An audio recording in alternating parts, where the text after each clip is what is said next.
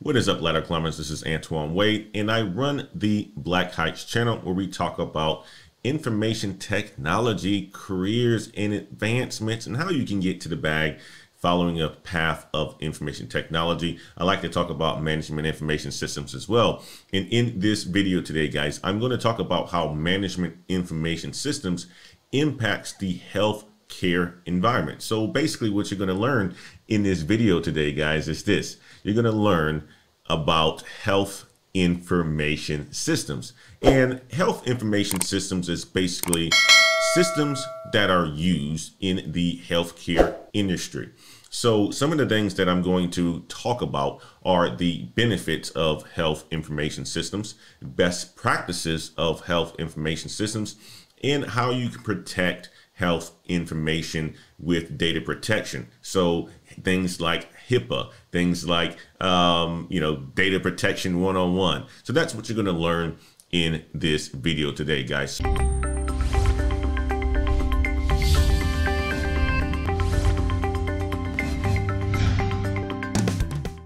So health information systems basically refers to a system that is, designed to manage healthcare data. And what I mean by that, if you think about going to a hospital, anytime you go to a hospital, there's a lot of information that's shared to the healthcare provider. So health information systems includes things like collecting, storing, managing, transmitting a patient's electronic medical records. They call that EMR. A hospital's operational management, or a system supporting healthcare policy decisions. And health information systems also include those systems that handle data related to activities of the provider and the health organization. So there's an integrated effort that's been going on in the healthcare organization with EMRs.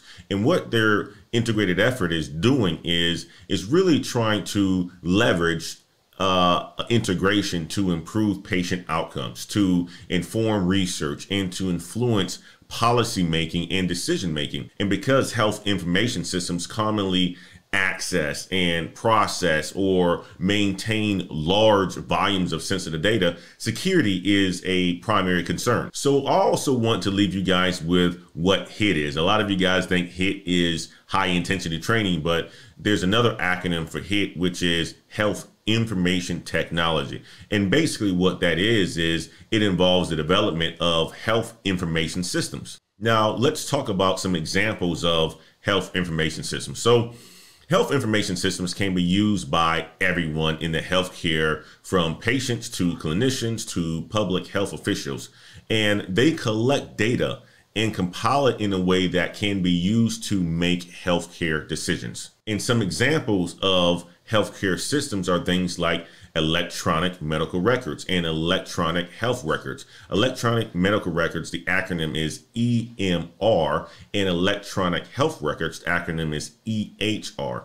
The electronic medical records replaces the paper version, because at one point in time, all of these records were in paper. They were on sheets of paper, sticky notes, and things like that.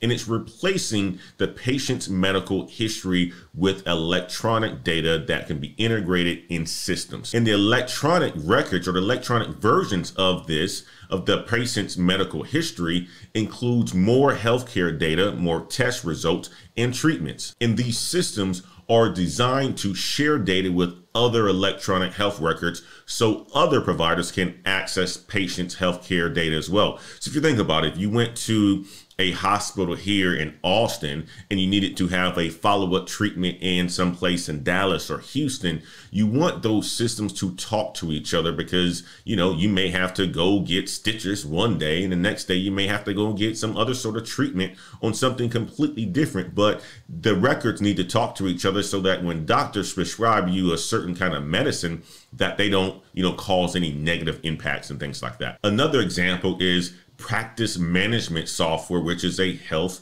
information systems. And I typically like to say it's a management information systems, right? But it's used in the healthcare, right? And practice management software basically helps healthcare providers to manage daily operations such as scheduling and billing of healthcare providers from small practices to large hospitals. And they use practice management systems to automate many of the administrative tasks. Another example is a patient portal, and many of you guys have used before. You go in and get your yearly checkup, and next thing you know, you get this email that says you can access your results in a patient portal.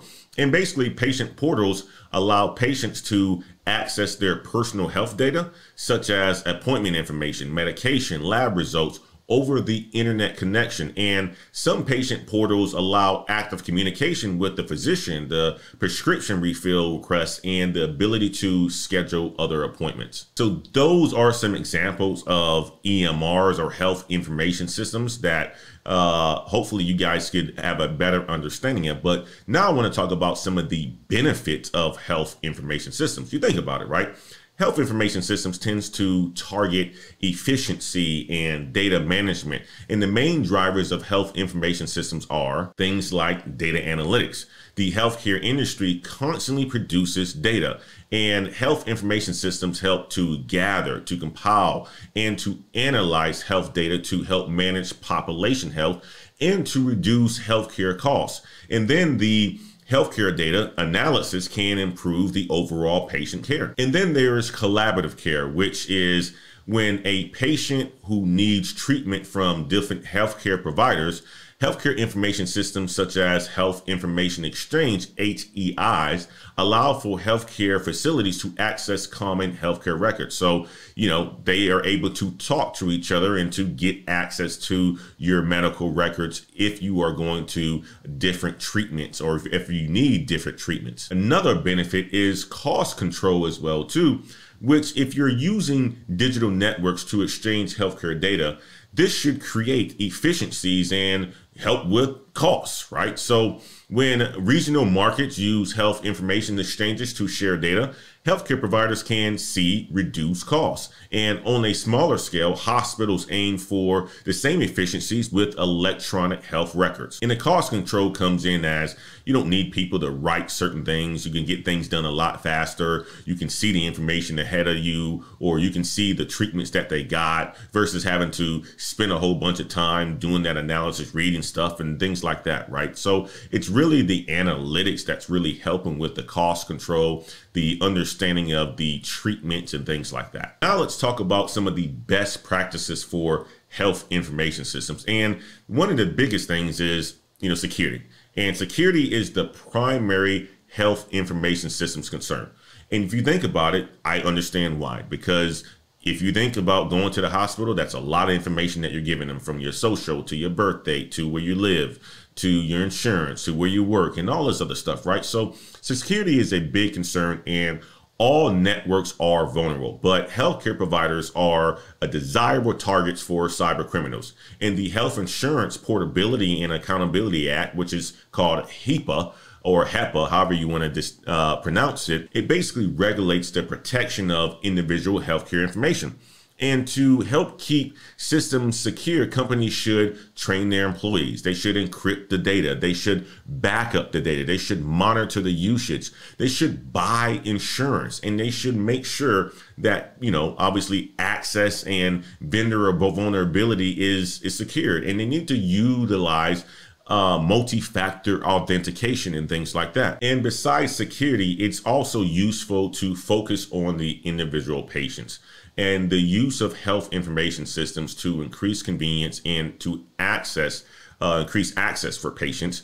There's things like telehealth and things like that to make it convenient for patients. So convenience is another area that is a big focus for the healthcare information systems. And if you think about it, consumers these days, they have a high expectation for customer service, just like they do when they are shopping in retail. The healthcare industry, people are looking for good customer service as well too, and health information systems will allow for you to see those results into where you are going to, or where you're choosing to go for health care needs. So guys, I hope you now understand how management information systems impacts the healthcare industry It's not management information systems. It's called health information systems, but it is a part of management information systems. And as a management information systems major, if you wanted to get into the healthcare industry, you can certainly do that as well and work on